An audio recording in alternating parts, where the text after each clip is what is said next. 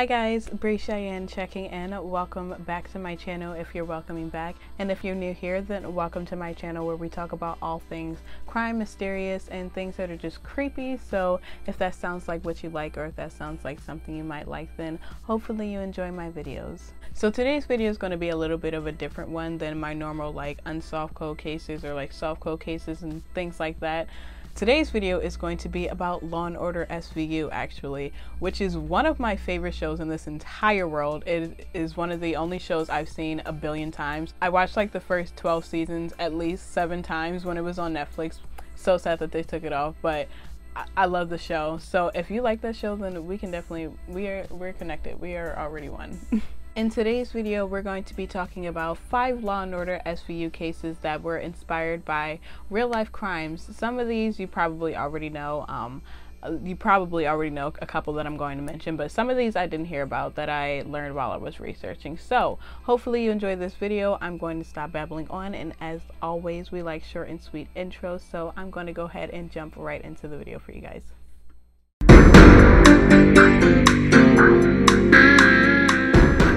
So first up, we have episode 11 from season 3 called Monogamy. In this episode, a woman that is 7 months pregnant is savagely attacked and her baby is ripped right from her womb. Now, the real life crime, a woman named Lisa Montgomery met a woman named Bobby Jo Stinnett on an online chat room called Ratter Chatter, which was a rat terrier chat room. Lisa did not use her real name though. She used an alias, Darlene Fisher. Bobby Jo Stinnett was born on December 4th, 1981, making her 23 years old at the time of her death. She was 8 months pregnant with her first child, and she ran a dog breeding business with her husband outside of her home. Lisa Montgomery was born on February 27th, 1968, and she was living in Melbourne, Kansas at the time of her arrest. She grew up in a really abusive household that she tried to marry out of, which actually just resulted in her being in abusive relationships. She had 4 children of her own until 1990, where her husband said she then had tubal ligation. He also said she falsely claimed to be pregnant several times after she had the procedure done. While corresponding with Bobby, this is a lie Lisa told her too.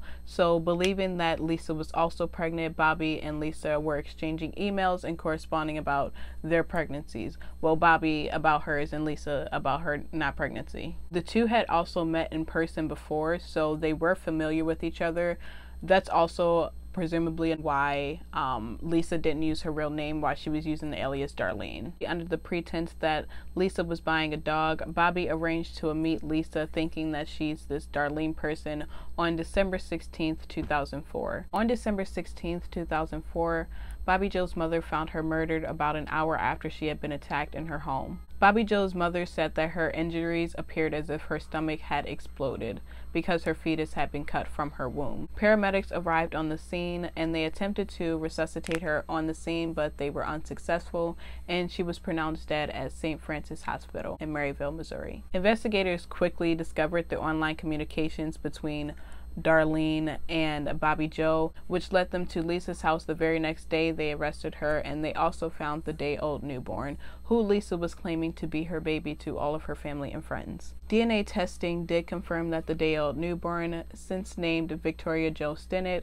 was Bobby Jo's daughter, and she has since been reunited with her father Zeb. 4 days after Bobby Jo's murder, Lisa was charged with kidnapping resulting in death, which is a federal offense, and she was convicted of this charge in October of 2007. 4 days after her conviction, a jury recommended a death sentence, which was imposed by a judge, Gary A. Ferner, and was upheld by another judge on April 4th of 2008. The jury sent a clear message in their verdict form that while they believe Montgomery was physically, mentally, and sexually abused as a child, she is still totally responsible for the crimes she committed. This case has finally come to a close, but we will never stop missing Bobby Jo. She was a sweet and loving wife, daughter, and sister, and would have been a wonderful mother. She is currently on death row at Federal Medical Center Carswell in Fort Worth, Texas.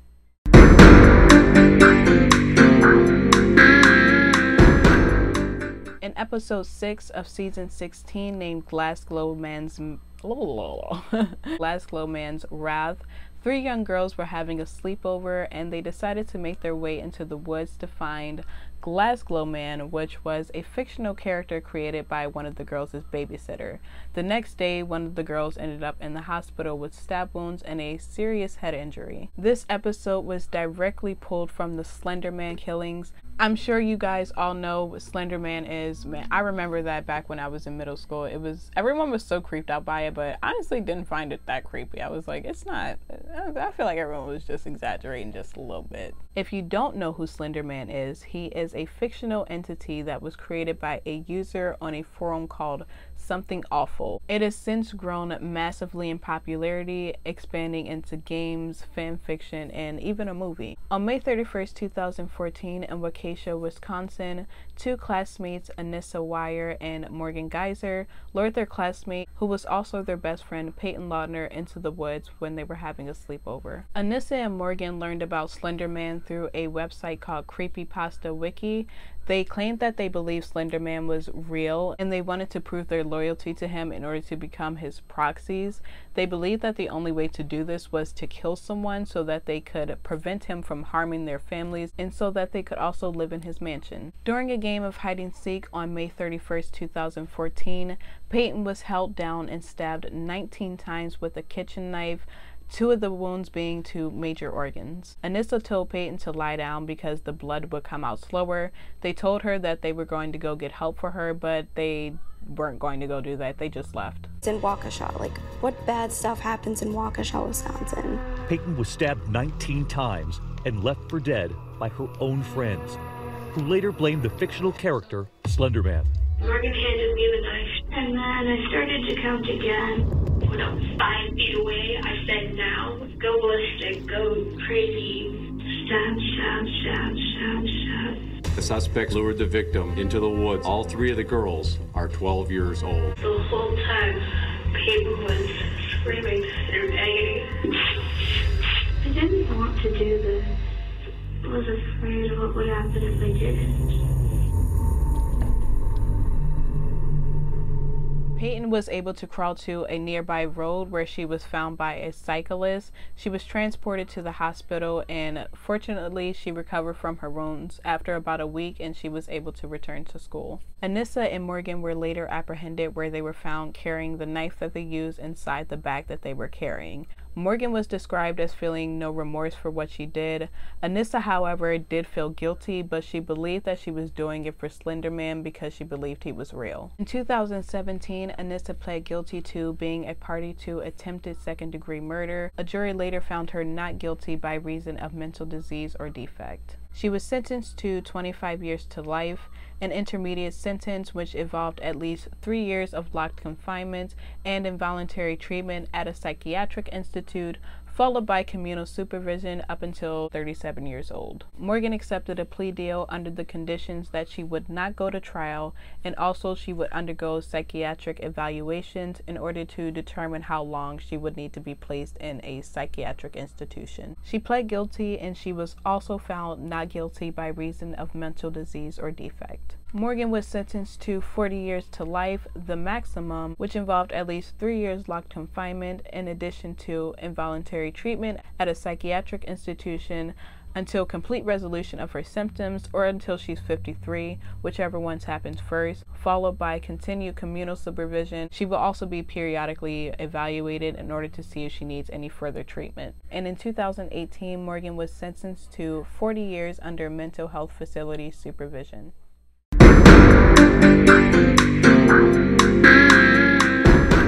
Season 6, Episode 4, called Scavenger, the SVU squad is being taunted by a serial killer calling himself RDK, who leaves puzzles around the city for the SVU squad to solve who he is and also who his next victims are. This was a clear reference to a serial killer who called himself BTK, which stood for Bind, Torture, and Kill, what he did to his victims, who murdered 10 people in Wichita, Kansas between 1974 and 1991.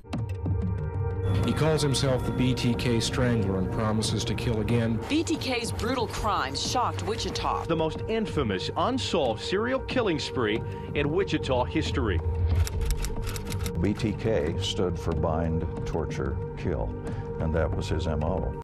This serial killer went unidentified until 2005. During his murder sprees, BTK sent taunting letters to the police and media outlets, but he completely stopped communications up until 2005 when he started up again. Then police were able to finally identify BTK as a man named Dennis Rader. Rader's first victims were 4 members of the Otero family: the father, Joseph, the mother, Julie, the son, Joseph Jr., and also their daughter, Josephine. The family's eldest child, Charlie, who was 15 at the time, was at school when the murders took place, and he came home to find his family's lifeless bodies on January 15, 1974. Rader confessed to killing the Otero family after his arrest in 2005. He also wrote a letter detailing his crime in October of 1978 and stashed it in a book in a Wichita library. Growing up, Rader had a deviated sense of sexuality. He found pleasure in binding his own ankles and wrists and also covering his head with a plastic bag, a method he came to use on his victims. He also derived pleasure from torturing animals. In an interview done by psychologist Robert Mendoza after Rader's arrest, he diagnosed him with antisocial, narcissistic, and obsessive-compulsive personality disorders. 3 months after killing the Otero family members, Rader struck again, killing 21-year-old Catherine Bright.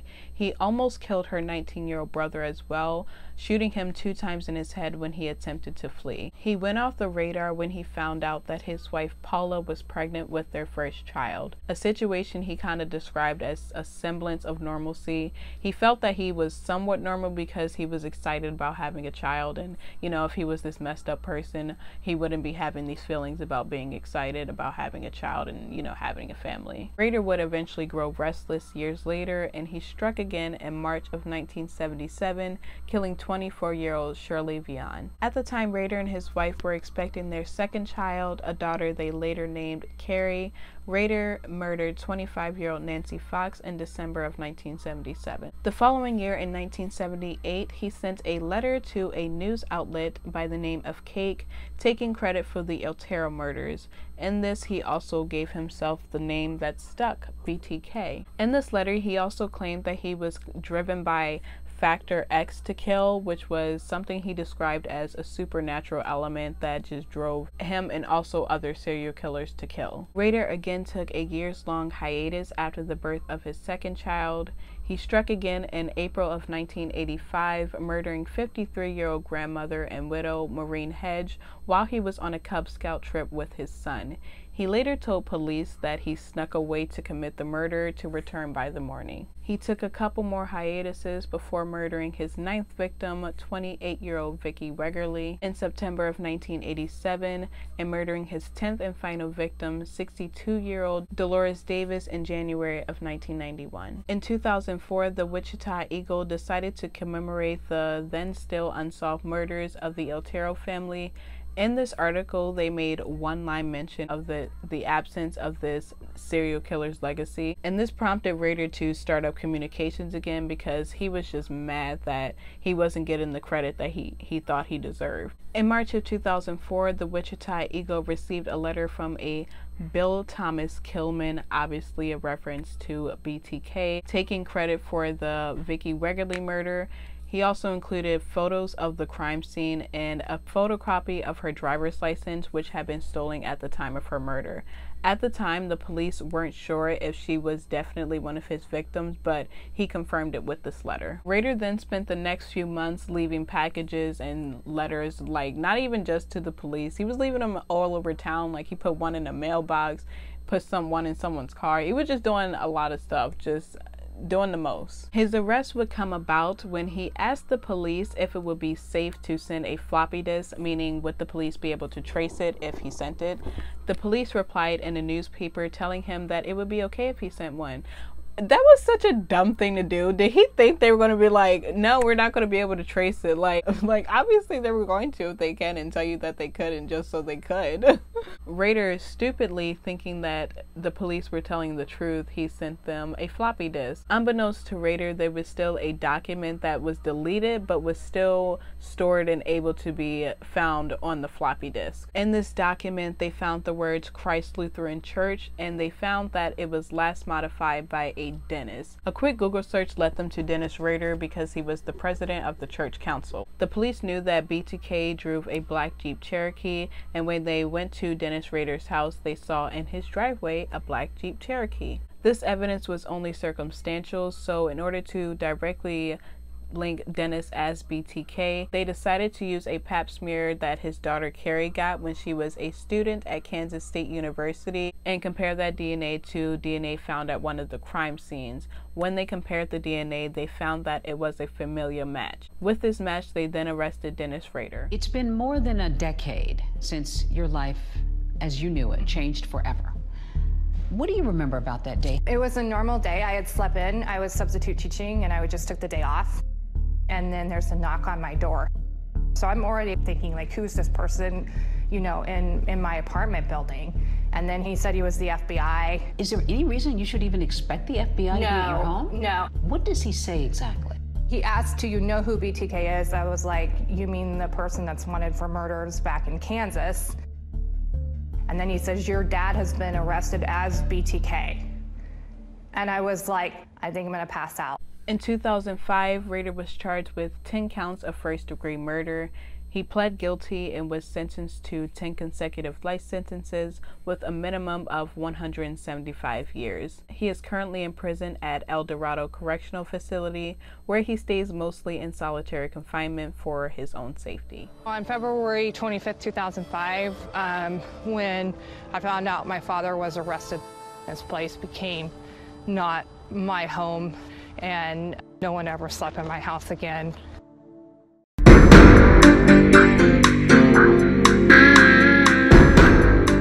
In season 16, episode 8, Spousal Privilege, the detectives discover security cam footage of a famous sportscaster having a physical altercation with his girlfriend. In this footage, the sportscaster is seen hitting his girlfriend, knocking her unconscious, and carrying her body to the car. This episode was inspired by the Ray Rice scandal in 2014. Both Ray Rice and his then fiancée, now wife, Janae Palmer, were arrested for assault after an altercation at a casino. 5 days later, on February 19th, TMZ released a video that showed Ray Rice dragging Janae's unconscious body out of the elevator, which was caused by him striking her in the head. Ray Rice was indicted by a grand jury for third-degree assault in March of 2014. He faced a possible sentence of 3 to 5 years and a fine of up to $15,000. Ray Rice and Janae wed 1 day after the indictment, which was about a month and a half after the altercation. The charges were later dropped after Rice agreed to complete court-supervised counseling. He was also suspended for the first 2 games of the 2014 NFL season. He was later terminated by the Ravens, and he settled a wrongful termination claim with them. He was also suspended indefinitely by the league, which was later overturned in federal courts. However, he hasn't since played since his release from the Ravens in 2013.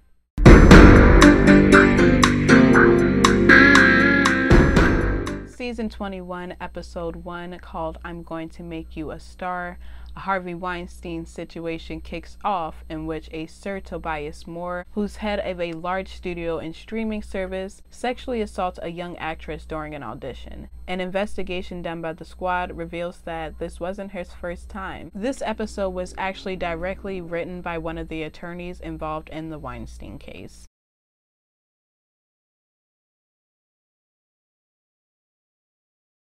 On October 5th, 2017, the New York Times broke the first reports of decades of sexual misconduct claims against film producer Harvey Weinstein. Over 80 women have since come forward accusing Weinstein of sexual misconduct of some form.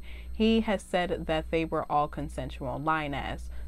Harvey Weinstein. More than 90 women, including McGowan, have come forward to accuse the once powerful movie mogul of acts ranging from sexual misconduct to rape. This is an international rapist, okay?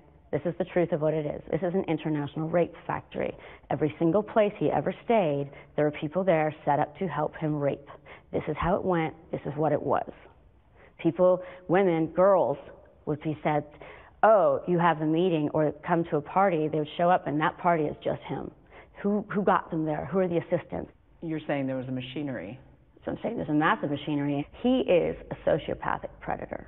The wave of accusers that came forward brought about, which I'm sure you know, the Me Too movement, which encourages people of sexual assault to share their stories. This also caused what is called the Weinstein effect, in which allegations of sexual misconduct by famous or powerful men are disclosed. In July of 2016, Fox television news host Gretchen Carlson filed a suit against the station's chairman, Roger Ailes, which led to his removal. Allegations have even been made in politics against members of Congress, including John Conyers and Al Franken, both of whom have resigned their seats in Congress. Weinstein was arrested by New York police and charged with rape, criminal sex act, sex abuse, and sexual misconduct involving 2 separate women in May of 2018. He posted bail. When his trial began, he was charged with raping another woman and sexually assaulting another in Los Angeles. A jury convicted Weinstein in February 2020 of 1 count of criminal sexual assault in the 1st degree and also 1 count of rape in the 3rd degree. He was remanded to jail at Rikers Island pending sentencing in March, where he was sentenced to 23 years. He is still currently waiting to face his trial in Los Angeles. Okay guys, that's all I have for you today. Hopefully you enjoyed this video. Hopefully you like Law & Order. If you don't watch Law & Order, you definitely need to get on Law & Order. It really is so addictive. It's so good. I put like so many people on that show. It's crazy how many people don't know that show. Most people do. Thankfully, a lot of people have taste. But I do run into the few people every once in a while, and I put it on from them, and they're like, this is so good. And I'm like, right? But hopefully you guys enjoyed this video, and hopefully you'll be back for more. Thanks for staying this long if you did. Bye.